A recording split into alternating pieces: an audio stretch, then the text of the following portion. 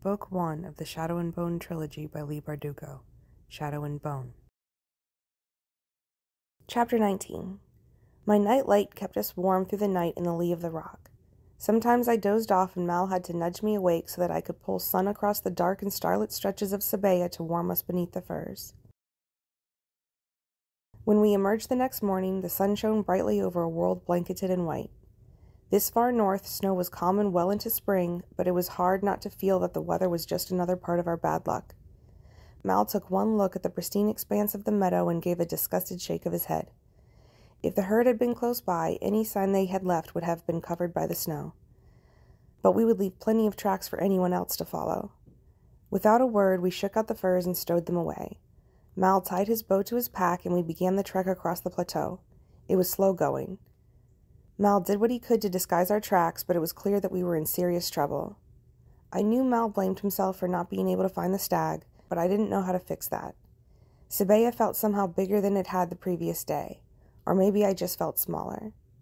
Eventually, the meadow gave way to groves of thin silver birches and dense clusters of pines, their branches laden with snow. Mal's pace slowed. He looked exhausted, dark shadows lingering beneath his blue eyes. On an impulse, I slid my gloved hand into his.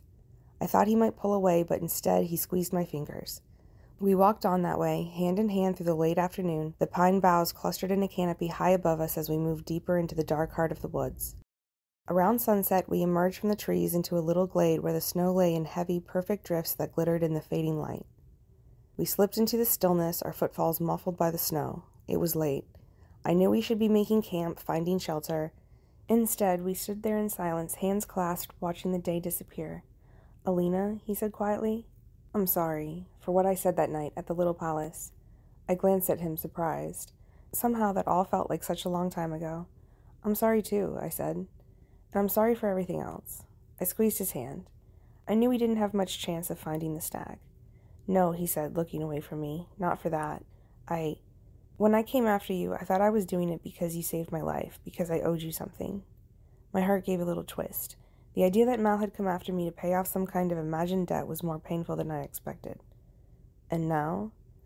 Now I don't know what to think. I just know everything is different. My heart gave another miserable twist. "I know," I whispered. "Do you? That night at the palace when I saw you on that stage with him, you looked so happy. Like you belonged with him.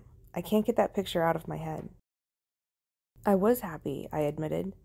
"In the moment, I was happy. I'm not like you, Mal. I never really fit in the way that you did. I never really belonged anywhere.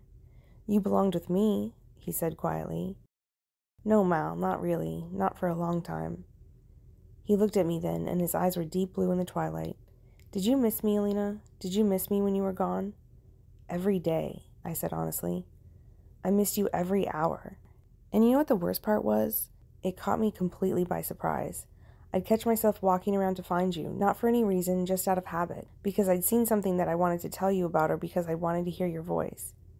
And then I realized that you weren't there anymore, and every time, every single time, it was like having the wind knocked out of me. I've risked my life for you. I've walked half the length of Ravka for you, and I'd do it again and again and again just to be with you, just to starve with you and freeze with you and hear you complain about hard cheese every day. So don't tell me we don't belong together," he said fiercely. He was very close now, and my heart was suddenly hammering in my chest. "I'm sorry it took me so long to see you, Alina, but I see you now." He lowered his head, and I felt his lips on mine. The world seemed to go silent, and all I knew was the feel of his hand in mine as he drew me closer, and the warm press of his mouth. I thought that I'd given up on Mal. I thought the love I'd had for him had belonged to the past, to the foolish, lonely girl I never wanted to be again. I tried to bury that girl in the love she'd felt, just as I'd tried to bury my power. But I wouldn't make that mistake again. Whatever burned between us was just as bright, just as undeniable.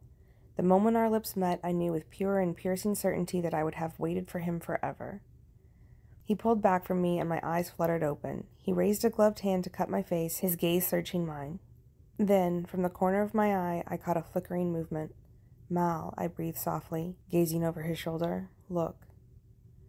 Several white bodies emerged from the trees, their graceful necks bent to nibble at the grasses on the edge of the snowy glade.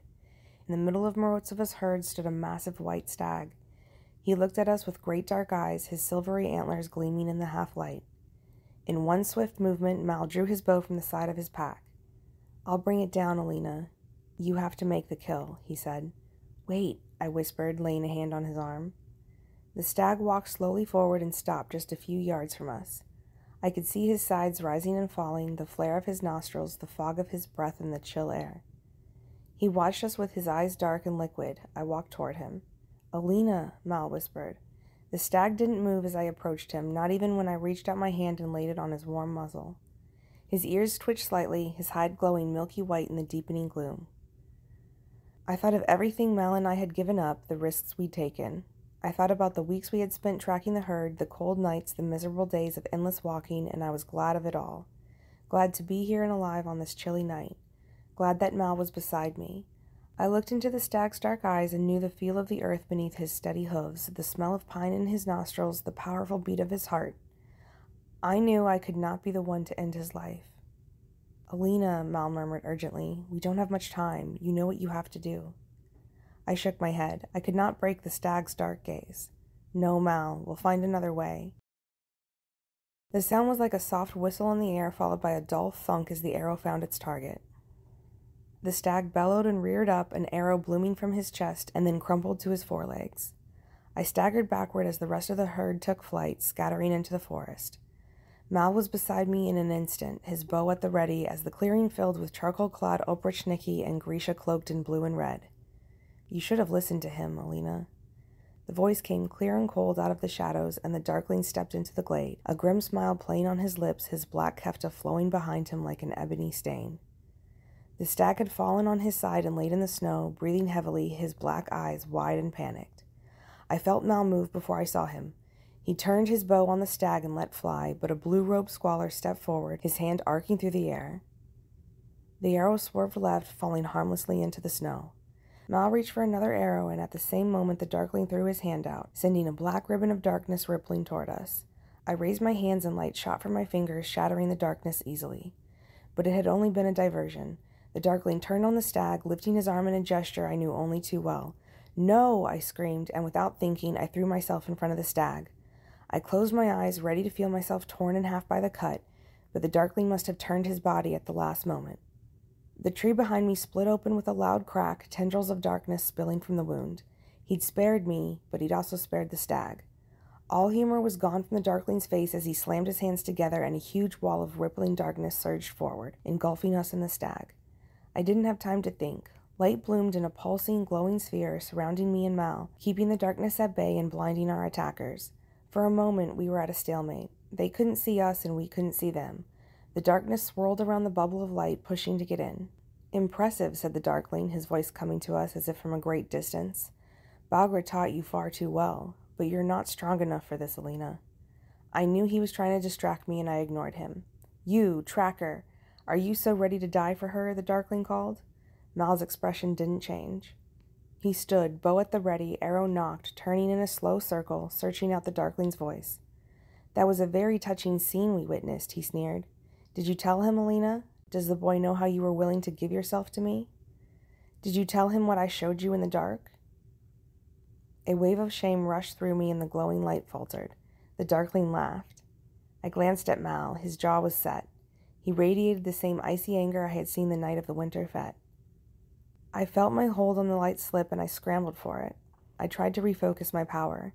The sphere stuttered with fresh brilliance, but I could already feel my reach brushing up against the boundaries of what I could do. Darkness began to leak into the edges of the bubble like ink. I knew what had to be done. The Darkling was right. I wasn't strong enough, and we wouldn't have another chance. "Do it, Mal," I whispered. "You know what has to happen." Mal looked at me, panic flaring in his eyes. He shook his head. Darkness surged against the bubble. I stumbled slightly. "Quick, Mal, before it's too late." In one lightning movement, Mal dropped his bow and reached for his knife. "Do it, Mal. Do it now." Mal's hand was shaking. I could feel my strength ebbing. "I can't," he whispered miserably. "I can't." He let go of the knife, letting it fall soundlessly into the snow. Darkness crashed in on us. Mal disappeared. The clearing disappeared. I was thrown into suffocating blackness. I heard Mal cry out and reached toward his voice, but suddenly strong arms had hold of me from both sides. I kicked and struggled furiously. The darkness lifted, and that quickly I saw it was over. 2 of the Darkling's guards had hold of me, while Mal struggled between 2 others. "Be still, or I'll kill you where you stand," Ivan snarled at him. "Leave him alone," I shouted. "Shh." The Darkling walked up toward me, one finger held to his lips, which were now curled into a mocking smile. "Quiet now, or I will let Ivan kill him." Slowly. Tears spilled onto my cheeks, freezing in the cold night air. "Torches," he said. I heard flint striking, and 2 torches burst into flame, lighting the clearing, the soldiers, and the stag, which lay panting on the ground. The Darkling pulled a heavy knife from his belt, and the firelight glinted off Grisha steel. "We've wasted enough time here." He strode forward and without hesitating slit the stag's throat. Blood gushed into the snow, pooling around the stag's body. I watched as the life left his dark eyes, and a sob broke from my chest. "Take the antlers," the Darkling said to one of the Obrachnicki. "Cut a piece from each." The Obrachnik stepped forward and bent over the stag's body, a serrated blade in his hand. I turned away, my stomach heaving as a sawing sound filled the stillness of the clearing. We stood in silence, our breath curling in the icy air as the sound went on and on. Even when it stopped, I could still feel it vibrating through my clenched jaw. The Obrachnik crossed the glade and handed the 2 pieces of antler to the Darkling. They were almost evenly matched, both ending in double prongs of roughly the same size. The Darkling clasped the pieces in his hands, letting his thumb roll over the rough, silvery bone. Then he gestured, and I was surprised to see David emerge from the shadows in his purple kefta. Of course. The Darkling would want his best fabricator to fashion this collar. David wouldn't meet my gaze. I wondered if Jinya knew where he was and what he was doing. Maybe she would be proud. Maybe she thought of me as a traitor now, too. "David," I said softly, "don't do this." David glanced at me and then hurriedly looked away. "David understands the future," said the Darkling, an edge of threat in his voice. "And he knows better than to fight it." David came to stand behind my right shoulder. The Darkling studied me in the torchlight. For a moment, all was silence. Twilight had gone, and the moon had risen, bright and full. The glade seemed suspended in stillness. "Open your coat," said the Darkling. I didn't move. The Darkling glanced at Ivan and nodded. Mal screamed, his hands clutching his chest as he crumpled to the ground. "No!" I cried. I tried to run to Mal's side, but the guards on either side of me held tight to my arms. "Please," I begged the Darkling, "make him stop." Again the Darkling nodded, and Mal's cries ceased. He lay in the snow, breathing hard, his gaze fixed on Ivan's arrogant sneer, his eyes full of hatred. The Darkling watched me, waiting, his face impassive. He looked nearly bored. I shrugged off the Obrachnicki. With shaking hands, I wiped the tears from my eyes and unbuttoned my coat, letting it slide over my shoulders. Distantly, I was aware of the cold seeping through my wool tunic, of the watching eyes of the soldiers in the Grisha. My world had narrowed to the curving pieces of bone in the Darkling's hands, and I felt a sweeping sense of terror. "Lift your hair," he murmured. I lifted my hair away from my neck with both hands. The Darkling stepped forward and pushed the fabric of my tunic out of the way. When his fingertips brushed against my skin, I flinched. I saw a flash of anger pass over his face. He placed the curving pieces of antler around my throat, one on each side, letting them rest in my collarbones with infinite care. He nodded at David, and I felt the fabricator take hold of the antlers. In my mind's eye, I saw David standing behind me, wearing the same focused expression I'd seen that first day in the workrooms of the little palace. I saw the pieces of bone shift and melt together. No clasp, no hinge. This collar would be mine to wear forever. "It's done," whispered David. He dropped the collar, and I felt the weight of it settle on my neck. I bunched my hands into fists, waiting. Nothing happened. I felt a sudden reckless shock of hope. What if the Darkling had been wrong? What if the collar did nothing at all? Then the Darkling closed his fingers over my shoulder, and a silent command reverberated inside me. Light.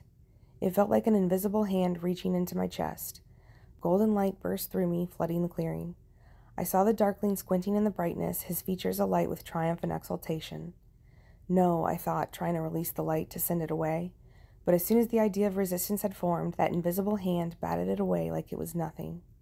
Another command echoed through me. More. A fresh surge of power roared through my body, wilder and stronger than anything I had ever felt.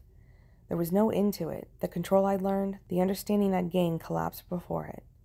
Houses I'd built, fragile and imperfect, smashed to kindling in the oncoming flood that was the power of the stag.